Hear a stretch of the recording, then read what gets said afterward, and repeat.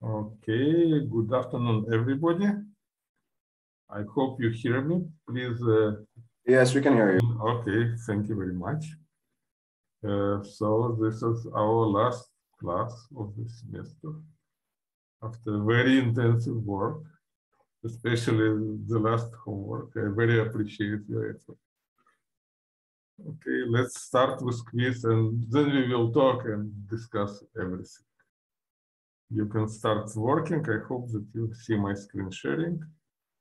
Describe and explain meaning of total variation in one-dimensional case, continuous and discrete, and in two-dimensional case. In two-dimensional, it was only continuous in the lecture, so you can stay only with this. Okay, start working, and I pause my recording. Okay, so this is our last meeting, last class. So it kind of more about applications of optimization, which is good. Actually, I made these videos by request of students. They wanted to see some applications, and I have even more videos on my homepage about applications. For example, there is a very interesting topic, independent component analysis or blind source separation, also using optimization, special optimization techniques. And one more, there is about radiation therapy, IMRT, intensity modulated radiation therapy, which happens to be quadratic conic programming problem. So many interesting applications. We just touch one of them, but this one is very important, most widely used in my environment, at least.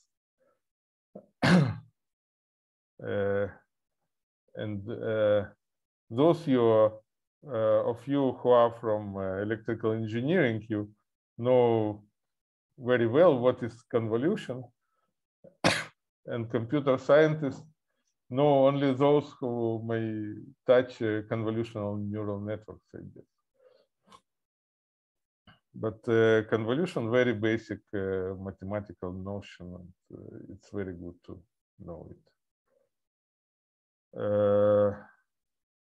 Okay, so just touching briefly what was in the lecture, or maybe you already have your questions. Let me say a few words. So based on total variation, we consider problems of signal denoising, deconvolution, and computed tomography. And all those three examples, so, and total variation, which you already answered, I hope, is just where is total variation? Where it was? Total variation of images. I don't have this slide. I cannot believe. Okay. Okay, I need to put one more slide in my presentation, but any case, total variation. Here's just example of one-dimensional total variation if I have a function of time. So the main idea and the illustration of total variation, which I hope you already showed in your answers, was that if I have a function, if I have a function which somehow oscillates, and I count all differences between this and this change, and then this change, and so on, all together, then total variation in integral of absolute value of the derivative exactly will tell me this. Something wrong with my pen. Maybe with color. I need darker color, I guess. And so what was one more motivation? If I have such a function, blurred function, and step function with the same amplitude, they have the same total variation. So total variation penalty will not prefer blur function in contrast to other penalties. For example, if I use the energy of my first derivative or second derivative, then I will introduce blur. Any question? Any comment? Did you know this stuff before you watched the lecture? Have you heard about it? I heard the term. I didn't really got deep into that. Tell me again, your sound was not very good. I'm saying I heard the term, but I didn't get deep into this. Okay, so you didn't see this mathematical explanation and the motivation. Okay. Yeah, this motivation gives them a better motivation. Then I'm very happy, because those who work with the image signal processing, of course, they will hear this term many times. Okay, and clear all drawings, and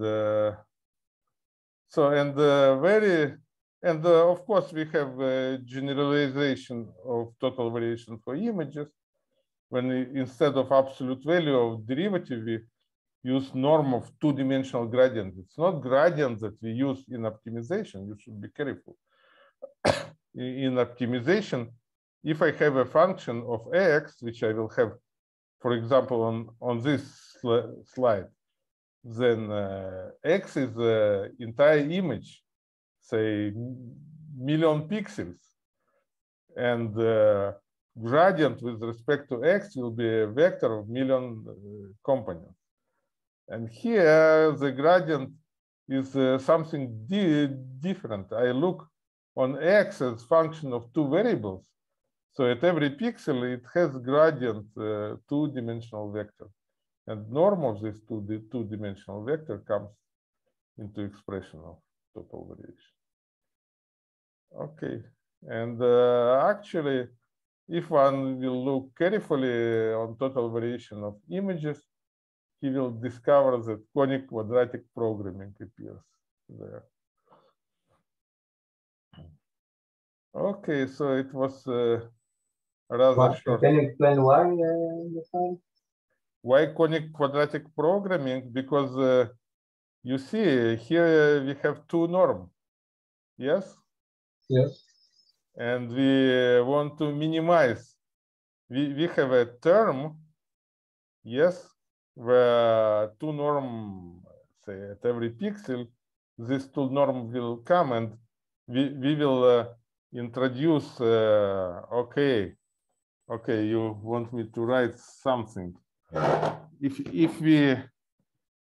you take this, just the motivation. Why no, it's good. It's good. Thank you for question. I hope it will take 1 minute, 1-2 minutes, not much more. So if I want to minimize this term, yes, I may minimize, say, tau I, and set constraint tau I greater or equal nabla of x at the norm of nabla x at point I, at pixel I. And I have will have very many such type of constraints, and those are conic quadratic constraints, and then we will put objective, and in the objective we minimize sum of tau I. Yes. So you discretize the gradient, correct? So, right? The function, and then you use the epigraph. You use the epigraph, right? Yes, something like this. So you see the ideas are very close to each other. Okay, so we really only touched on this topic. I will save. May I clear those formulas?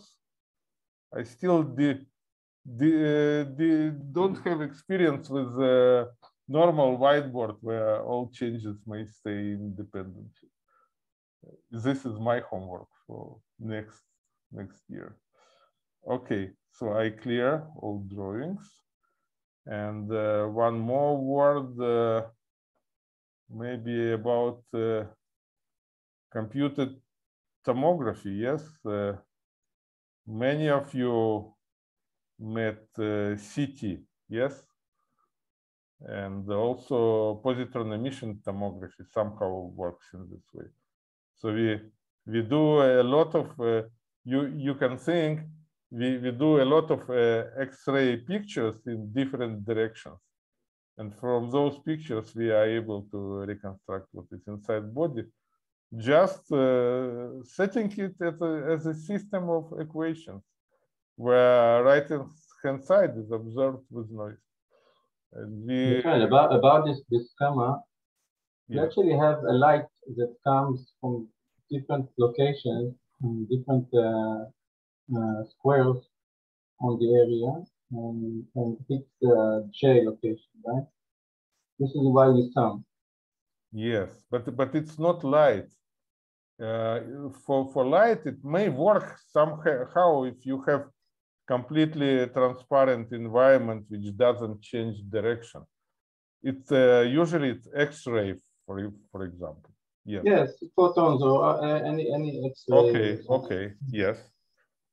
So we actually sum from all the area. This is actually on X's that actually hit the J. So let me again resume my drawing. We send X-ray from here, and if I look on particular beam, here I place detector. Here is my detector, and I just count number of photons which come to this point or to this small flat area, for example. I am cheating a bit. In actual X-ray, they will not sum up, they will attenuate. Yes, every pixel in the image, in the object, will attenuate some portion of photons. Here, exactly. Exponential decay. You are right. Thank you very much. You know, it's quite often pedagogically very good to do wrong statement and then correct yourself. Then something remains in the brain. Thank you very much. So so this is an exponential type of process. But if we take logarithm, we discover then some stuff, just some stuff. The model of noise will be more complicated because it will be not Poissonian noise like usually, but it will be logarithm Poissonian noise. So a lot of interesting mathematics there. And by the way, now I'm a little bit back in this activity. Many interesting new questions come. Okay. Nice example. Yeah, thanks. Let's clear this. And again, stop annotating. What is the best system? By the way, I use this zoom annotation. I'm not sure that it's the best way to do job. If I have a PC, anybody can recommend me better environment to keep my old notes on slides, not disrupt them when I move from page to page. Maybe offline or afterwards. I will be glad to hear from you recommendations if you have. You can use the pen and the tablet. But I have concretely now I have PC. I have PC and touch screen which is adjusted to PC. אני לא יודע איך קוראים לזה, אבל יש כל מיני לוחות כאלה שאתה מחבר דרך ה-USB ואתה יכול לרשום עליהם. Yes, this is exactly what I have. I am asking about which programming environment. Okay, let's leave it on the end, but I will be glad to hear recommendations. Okay, so I think we finished with this part. Any other question or comment? And then I want to move to another important part. We had it on video lecture, but didn't have flipped class on this. Computing Jacobian on computational graphs, which is closely related to neural network stuff. Because we didn't discuss it interactively, I am afraid that it's not so deep in your understanding. Okay, then I move to this new topic. Sharp change of the picture.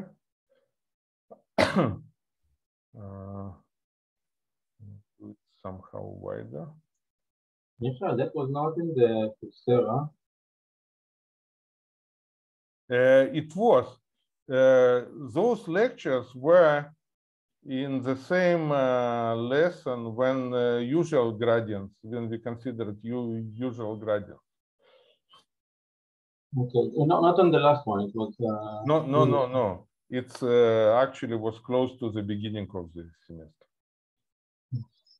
And let me remind you from the beginning, there was notion of Jacobian, by the way, which we used also, for example, in Gauss-Newton.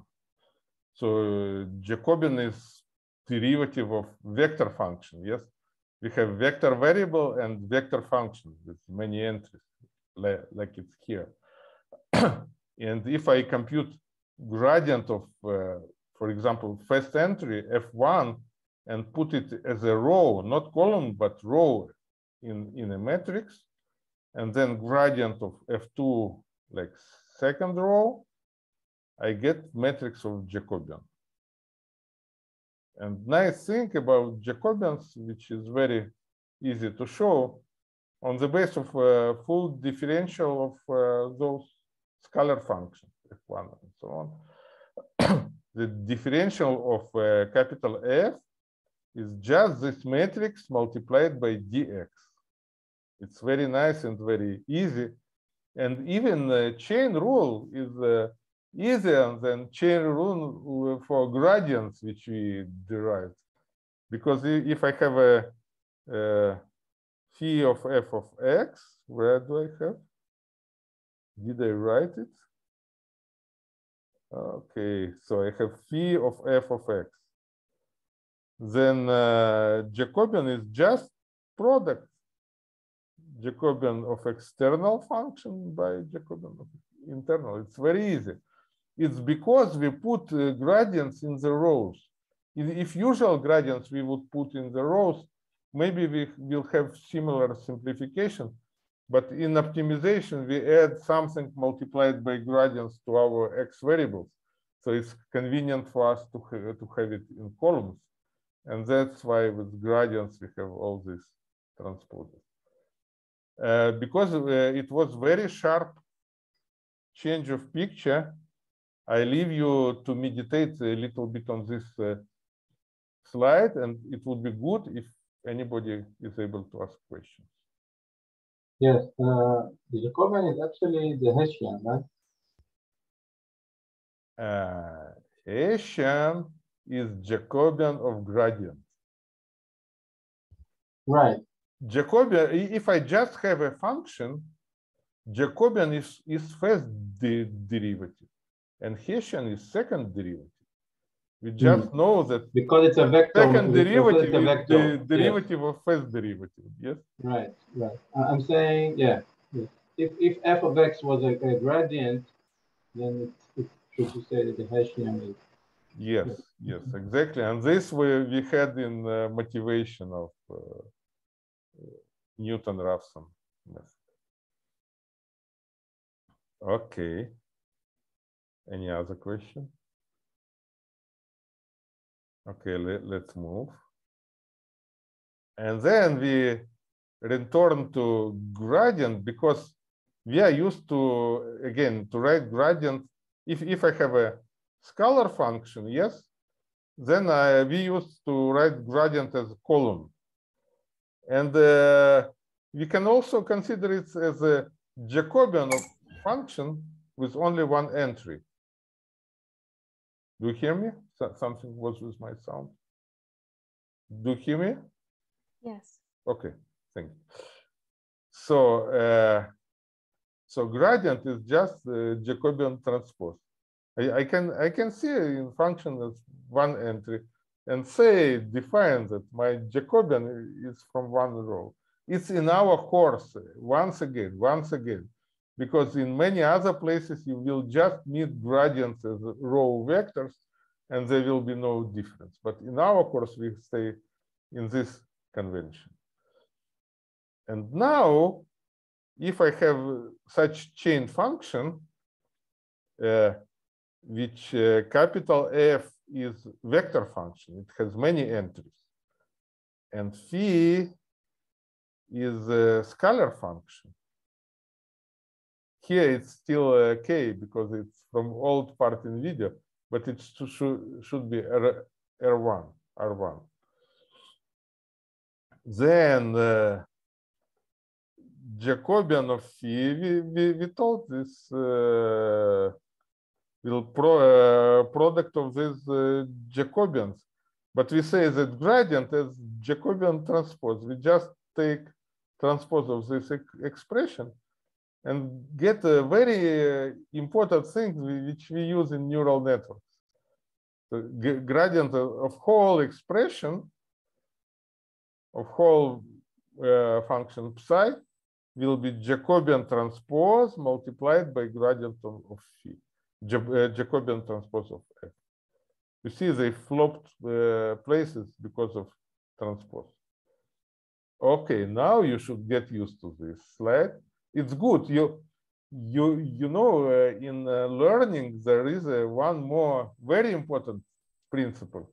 If you learn something and forgot it completely and refreshed, got back to it in your mind, then your knowledge is much stronger than was originally. So now we have this very good opportunity. We have time and we have this very good opportunity to come back to this very important issue. Okay. So finally we have this expression, yes? Jacobian of gradients, sorry, of this chain function. Any question about this?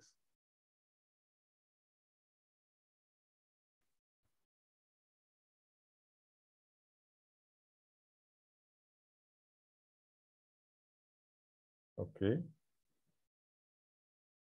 Then somebody should tell me it's clear, it's completely clear. Is it? I have a question. Okay, thank you very much. It was provocation on my side. Okay, thank you. How did you swap the Jacobian of phi with the gradient of phi? I guess I missed something earlier along the way. Okay, yeah, thank you very much. I think on let's try look on previous slide. On previous. Not actually. In our course, we use gradient as vector column of partial derivatives. Yes. And okay. And I also can look on my function as particular case of vector function. Just my vector has only one entry. And I may ask, what is Jacobian of this function? And in Jacobian, it's previous slide, gradient of every entry, I will have only entry f1. And pay attention, in definition of Jacobian, gradient was in the row, not in the column. So I will have one row matrix. Okay, I get it now. Okay. That's why we say that gradient is Jacobian transpose. Because we have this very simple chain rule for Jacobians. Let me circle it, yes? This is our basic derivation, which is very simple. And now we say that gradient of psi is just transpose. So we take transpose of product of two matrices, just JF transpose by J phi transpose. But J phi transpose is gradient of phi. Okay. Oh, I should remove drawing. Michelle, a question. Yes. The Jacobian multiplication is a matrix here, no?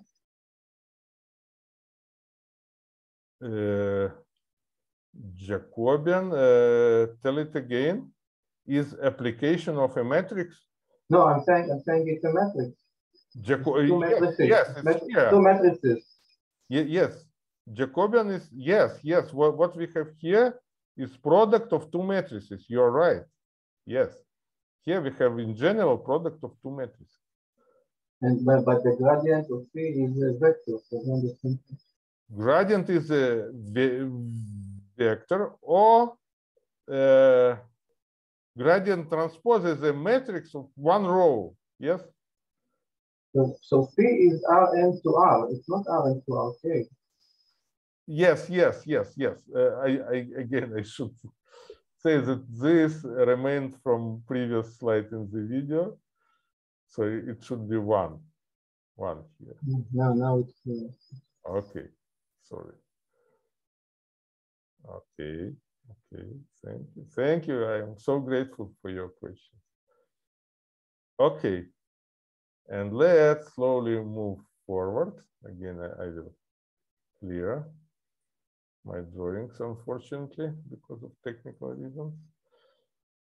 And now, very, very basic issue. One of the central issues in computing derivatives.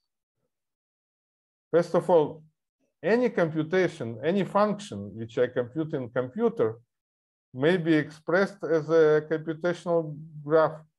I have some original numbers, and I probably multiply them by some weights and apply some nonlinear functions, linear or nonlinear, some sine, cosine, or maybe multiply, or maybe divide any function of one or two variables. This describes everything I do in computer. Do you agree with me? Can you imagine anything in computer which is not in this scheme? Anything, at least, which is used in our course? Can you repeat the question? So any function which we use in our course, and actually everywhere, every numerical function, maybe its computation may be expressed as a computational graph, where you have a multiplication by some weights, coefficients, and probably some nonlinear functions. Yes. Okay, and now assume that my capital F is expressed on this graph, and I ask question. I want to multiply a vector by Jacobian of capital F. Jacobian of capital F, it's something terrible, yes? It's huge matrix. For example, if I have a function, I don't know, 50 50 function entries and 100 variables. 50 multiplied by 100, it will be matrix with 5,000 entries. And quite easily, I can get to the function with million of entries. And I have very strong claim to multiply by this matrix any vector. I can multiply any vector by this huge matrix at the same computational cost as just computing my function f of x. Can you believe in this? Yes, we said it in one of the lectures. Yeah, but it's very strange, yeah? Yeah, I have a function, for example, 50 function entries of 100 variables and only want to compute function. And then somebody asks me to multiply a vector by this huge matrix. And this is the same computation, about the same computation. And here we demonstrate, we do not prove, but we demonstrate this.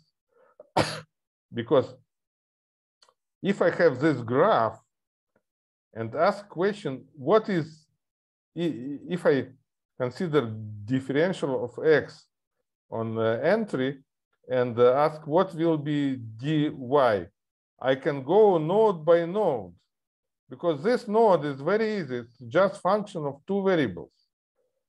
And how can I derive differential of this function? Where do I have sigma? For example, here in this row, yes? It's just a partial derivative of this function of two variables with respect to first argument, by differential of the first argument, which is just weight multiplied by dx. And similar about second. You see, compute differential of u, it's about the same computational work as computing differential, as computing the original function. It's similar way for elementary functions to compute derivative of sinus. Yes, we need cosine. Derivative of sine is cosine. Compute cosine and compute sine is about the same. And in this way, we can progress through our graph and get to dy. After we have dy, we multiplied this vector dx by our Jacobian. And we have this new graph. By the way, this new graph is linear because all those expressions are already linear. We computed derivatives of our nodes in concrete points, and now they are linear. This is linear graph. And we know that evaluating differential of a function is linear operation. It's multiplying Jacobian with some vector. So I accomplished it multiplying Jacobian by dx. And what if I want multiply Jacobian by arbitrary vector? I just should put on entry of this graph some my arbitrary vector. So I want to multiply this by r. So then I put some vector r instead of x, three-dimensional arbitrary vector r. And here I will get Jacobian multiplied by r. I'm lazy to go to my whiteboard. I write with mouse. Okay, this is a very central message, and I want you to meditate on it. Okay. Minutes, and then we will go to the break. Yes. This actually gives us the directional derivative in R. Wow. What microphone? Maybe you should come next. Hello? Yes. Next year once more to optimization course and repair your microphone. But maybe as a teacher assistant, I don't want you to get bad grade. And Okay, tell me again. I will try, or if not, then maybe other students will. I think we are pushing R vector, which is some direction. We get JR. This will give us in some way the direction derivative. R is just arbitrary. It's not the direction. It's arbitrary. It may be in optimization methods. It may be related to some direction in space of X. But actually, it's an arbitrary vector in space of X's. Yes, in the space, same space. Yes. So this is a way maybe to estimate the Hessian of this function. You are thinking about if you have gradient, can you make some? The message is very important. You come to very important question. If I have a general function, then multiplying by Jacobian or computing gradient is about the same as computing function.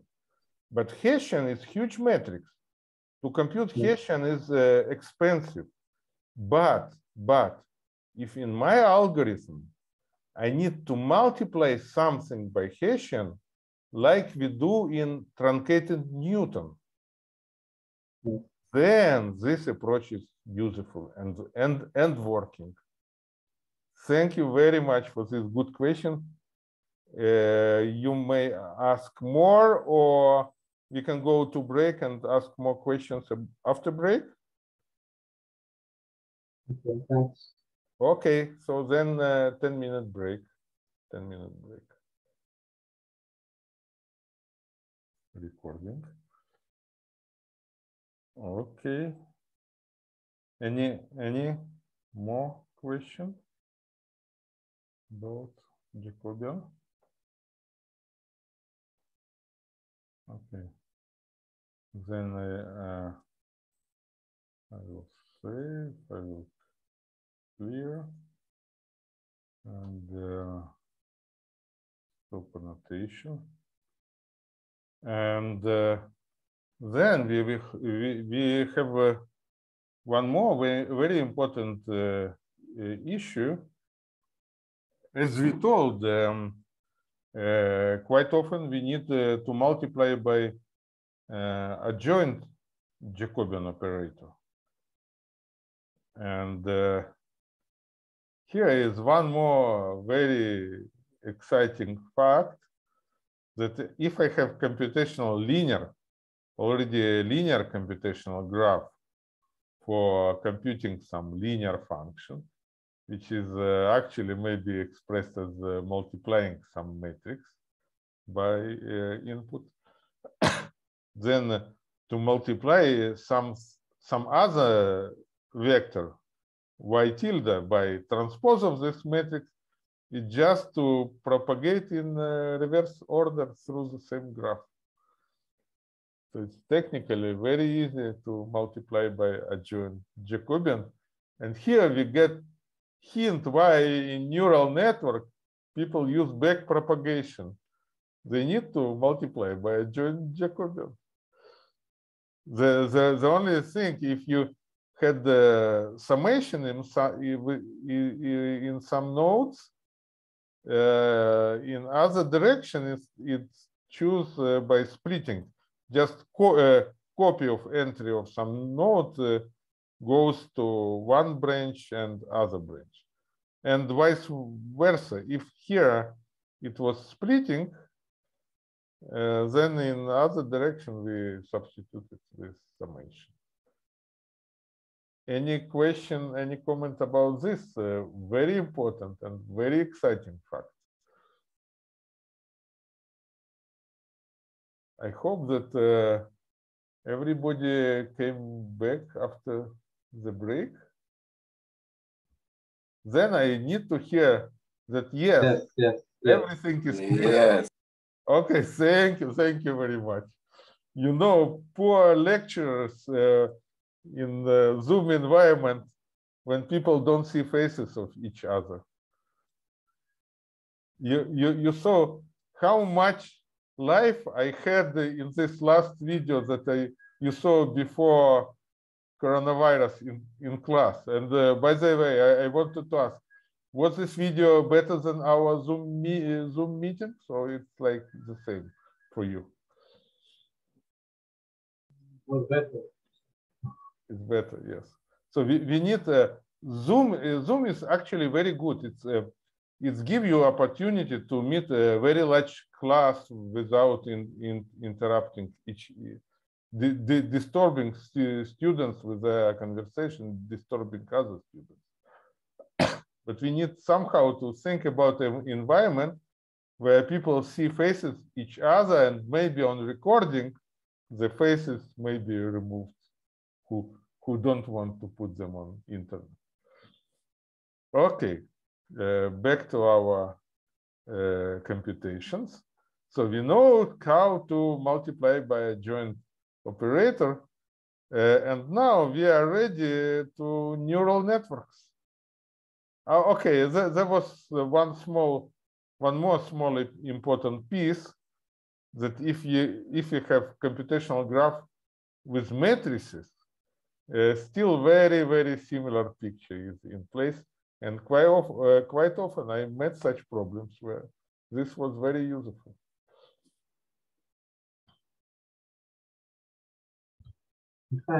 Yes. Question about that.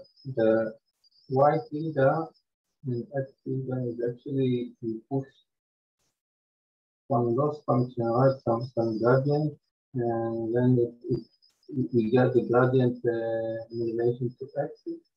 You already thinking about neural net. What was y tilde there? This is your question? Yeah, y theta, what it stands for yeah. in real life. In real life, yes, it comes from derivative, for example, of next layers of neural network in backpropagation. And in second, we will come to the example of neural network. Here it is, actually. Here's the example of neural network. So if I have input x and it propagates, I multiply it by matrix of weight, and then by add some bias element-wise, and then element-wise activation function, and so on. And in the end, I have this function psi, which says it's my error or loss function, yes? It compares what comes from the network and what I actually want to have. Y bar is my desired output. And in simple case, it may be, what may be psi? It's just norm squared of difference, yes? Of network output with desirable Y. And this is my error. This is already my, not error, but my loss function. E is my loss function, output of value of loss function. And now my task is to compute, first of all, gradient of my loss, for example, with respect to x. It's an intermediate task, it's not final. Finally, we will like to find gradient with respect to weights, W and biases B. But we can first think about this simple task. So I have my function, which is written here. Again, do we recognize that this row and this picture is the same? Yes. Okay. Yes. You already Yes. neural network trained. You are students trained on training of neural network. Okay, good. Still, I will very fast say. I will say very fast. So I take my x, multiply it by W1 transpose, add bias, then apply phi1, and then so we see the order is right. So this is output of the network. This what we have at this point. Yes, it's not error yet, and error is discrepancy between y and desired output. Sorry, f output and y desired. Here I had y bar and here y, but it's actually the same. And I will call this vector residual. And then I say, maybe I should start writing a little bit. Where is my annotation? Annotate. So, just a second. So I may say that my psi, oops, it's not that my psi psi of some vector r, yes, is just norm r squared. Just a second, I should close door in another room.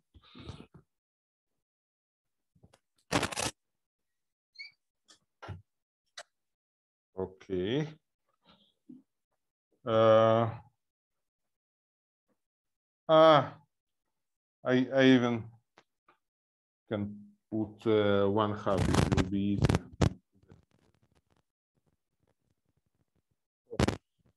Wrong with my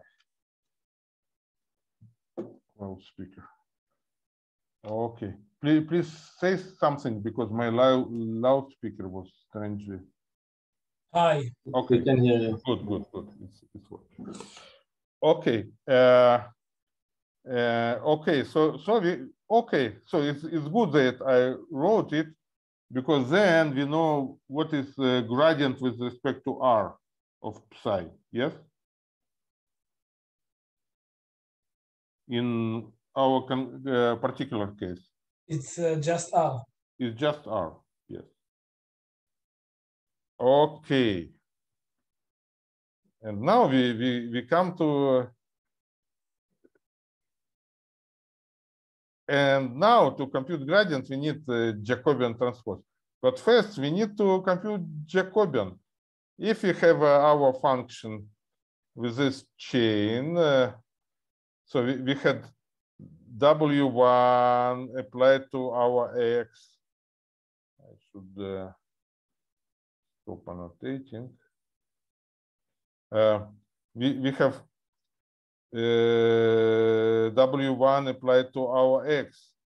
What is Jacobian? It's linear function. It's Jacobian just, it was W1 transpose, sorry. Just W1 transpose. Then I apply element-wise function.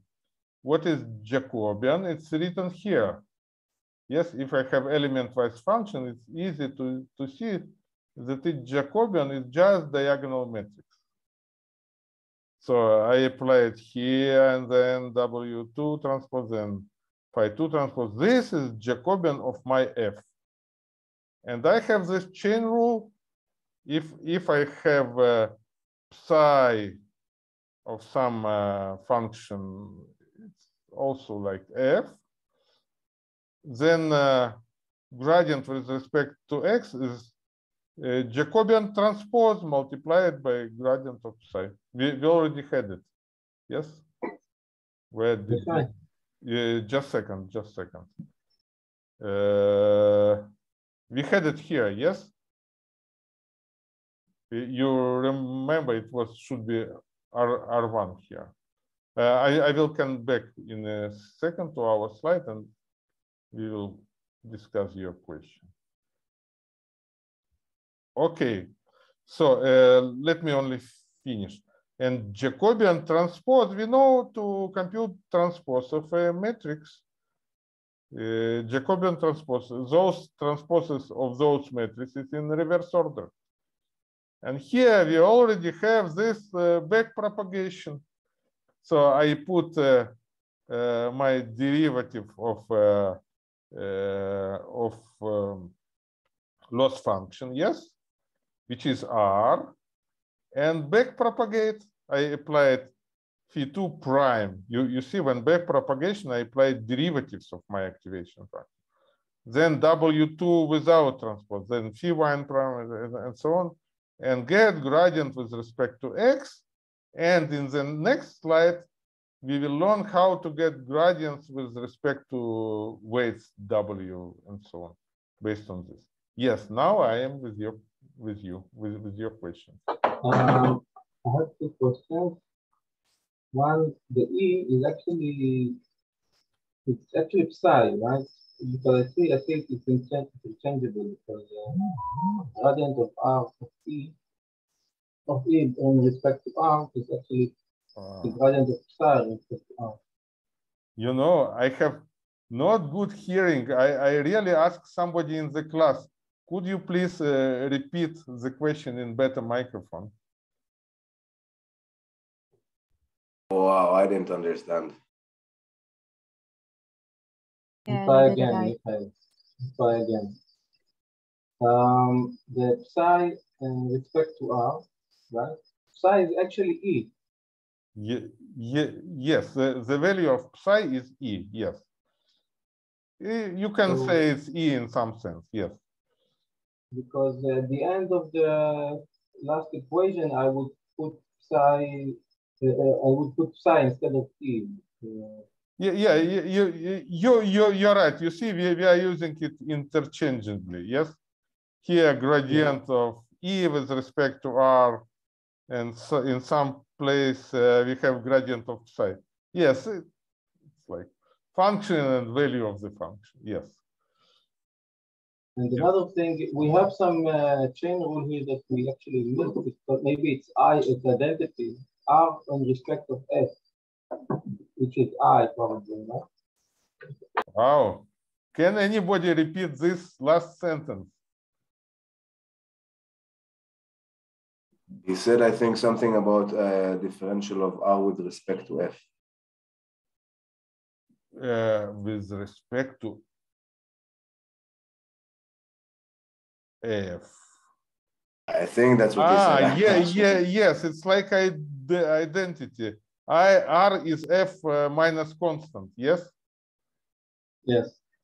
So it's like identity. That's why maybe you are right. I skipped those important details that R and F is not the same, but they are almost with respect to differentiation, they are the same. Yeah, just to be more accurate. Yeah. Yes, thank you very much. Thank you very much. It's very important remarks. They help other students to digest. Okay. So I hope everything clear with this slide. And then, yeah, I should, what should I do? Again, annotate, save, and clear. And then go to the next slide, stop annotation. And then we go to the next slide. We have this slide repeated, but also we have one more thing. We want, we have already gradient with respect to X, or maybe with respect to any intermediate entry, which is similar, we just back propagate shorter. But we want, for example, gradient with respect to W1, yes? And if we denote the input of the activation layer as U1 here, and to compute the gradient as usually, we want differential.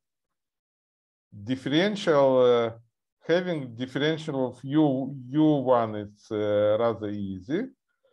We already have it. It's just Jacobian multiplied by U1. Here's, yes, gradient of output of loss function, yes, with respect to U1, we can think that we have it. It's very similar that having it with respect to X. It's similar network, just shorter. And then we ask, we say that here is expression for U1, and we have its differential, having differential of W, which is written here. du1 is dw transpose multiplied by X. And then we go by our lovely trick with trace, because what we want differential of W to have on extreme side of our expression, then everything that remains will be gradients. So this is number, yes?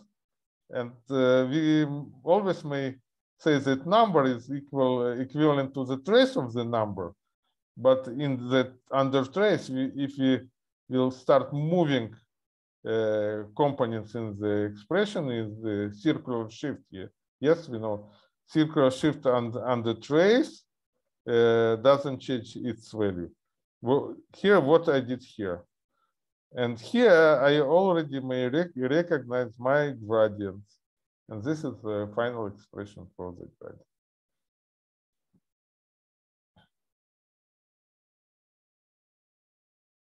Okay, we like got back.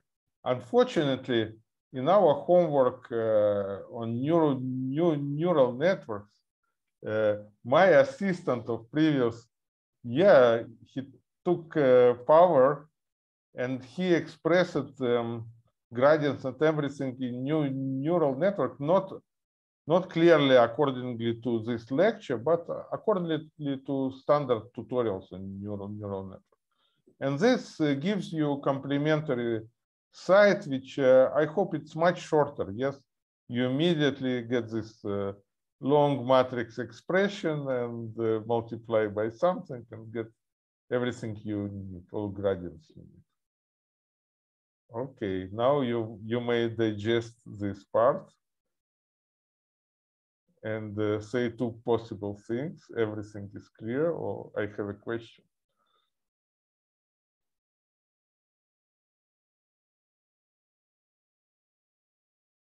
It's clear. Thank you very much. I want at least one more person to say the same, or maybe to say it is clear. Question. Oh, I got it. Finally, the last transition. This the one? trace of the last transition. Yes. Yes. We have definition. Yes. We have definition written here. Yes, that we can define inner product of two matrices as trace A transpose B. They should be of appropriate size. Those two matrices. Actually, they should be of the same size. Yes. So there was another cyclic here, DW1 to before X. I can do, or or you can say the trace of transpose is the same. Because here you have transpose, then here you already have right expression. So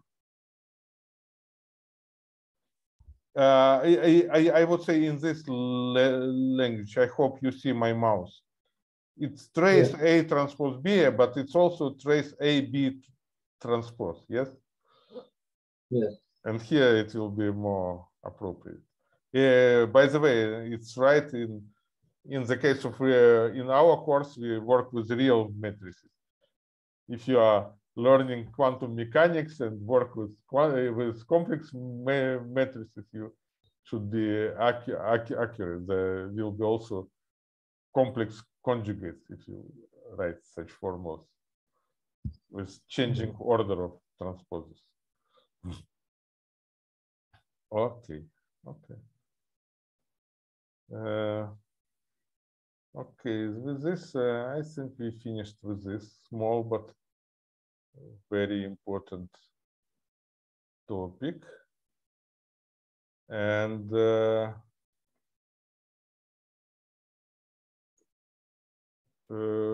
we can start a general conversation about course, about your homework, everything you want to say. First of all, לשחרר לחצים, איך זה באנגלית? עוד פעם? Release tension. Release your tension. Express everything you think about this homework number 4. Or maybe some open, you know, some open question may remain because you also are checking now works of others.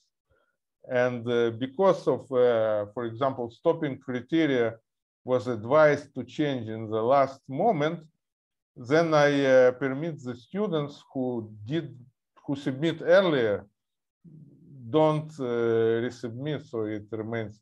So those who check should somehow to take this into account, I guess.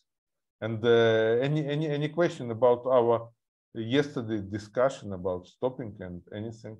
Is there anybody here of those who discussed on WhatsApp?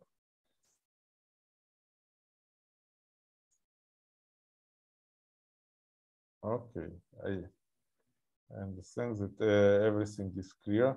But and in general, can you say a few words about this homework? How it was? I know that it was intensive, but except of this. Okay, maybe, you know, maybe I will assume recording. Actually, we finished our course, and thank you very much for the participation.